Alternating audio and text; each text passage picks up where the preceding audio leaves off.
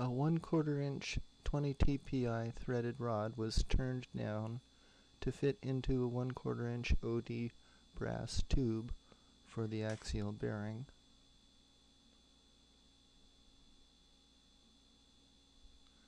Some 3/4 inch brass rod was turned for the thrust bearings.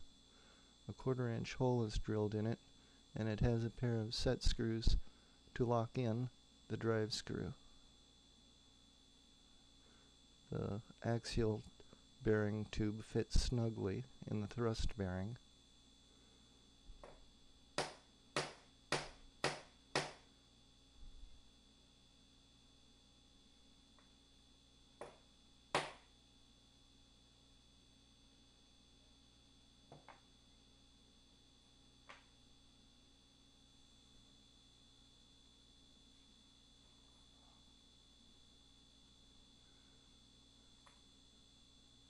A shoulder on the thrust bearing holds 2 washers.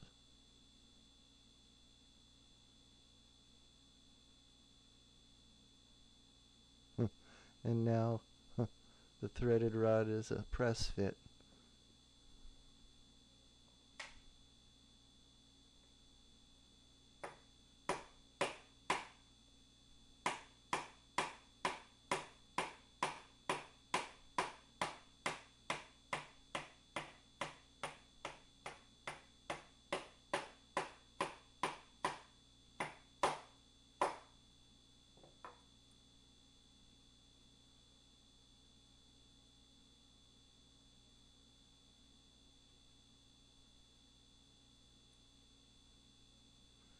The drive screw and thrust bearing can now be securely assembled by tightening the set screws.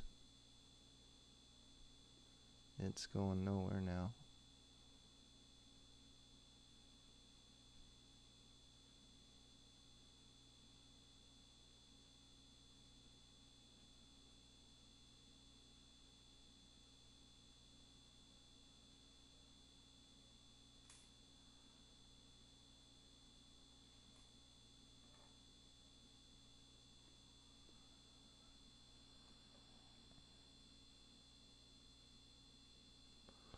This steel frame will attach the drive assembly to the boxed way.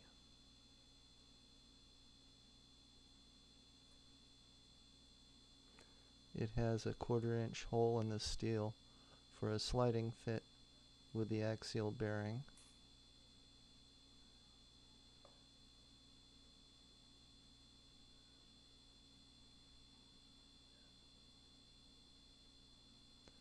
The second thrust bearing can now be placed and snugged tight to remove any backlash.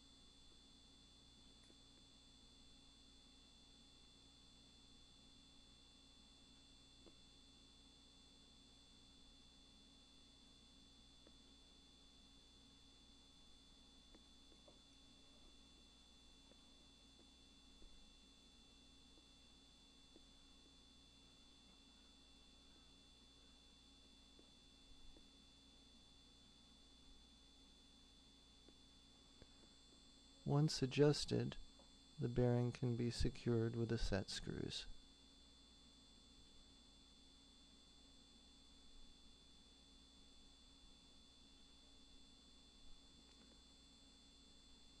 It rotates freely and has no backlash. Well, everything has some backlash.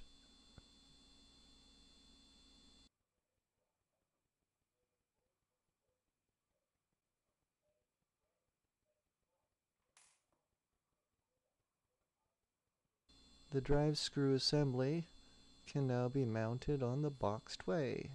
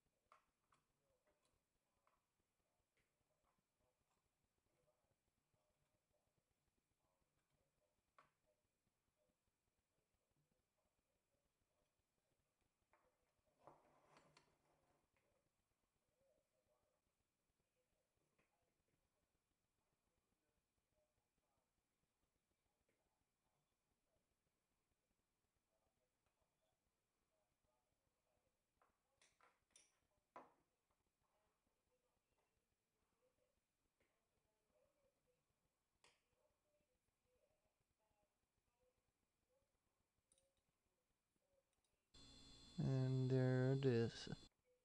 Drive screw, brass bearings on the boxed way. In the next video, the drive nut and precision slide will be installed. Thanks for watching.